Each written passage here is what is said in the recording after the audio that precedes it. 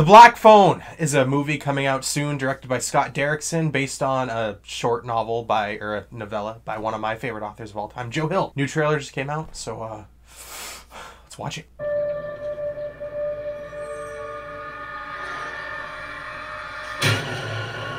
Would you like to see a magic trick? Yeah.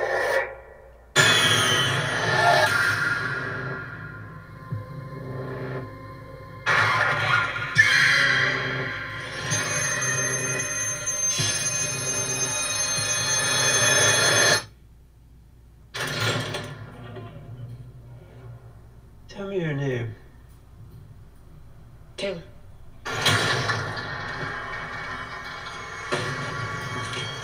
was really starting to like you. Finny. I almost let you go.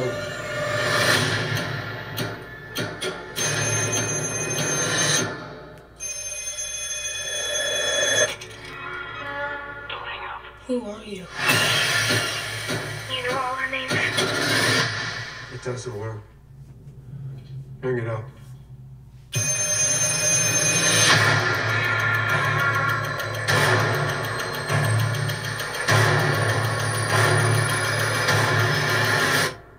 I made you some breakfast. What'd you put there? Salt and pepper. Have you seen this boy? My brother, he was taken. A man with black balloons. I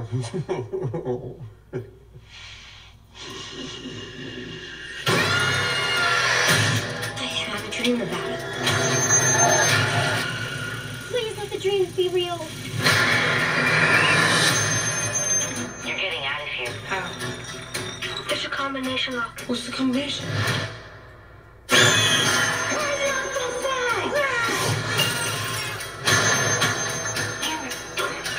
Much time. You're gonna use a weapon. You are special, Finny. Please hurry. Ooh, the creepiest damn thing.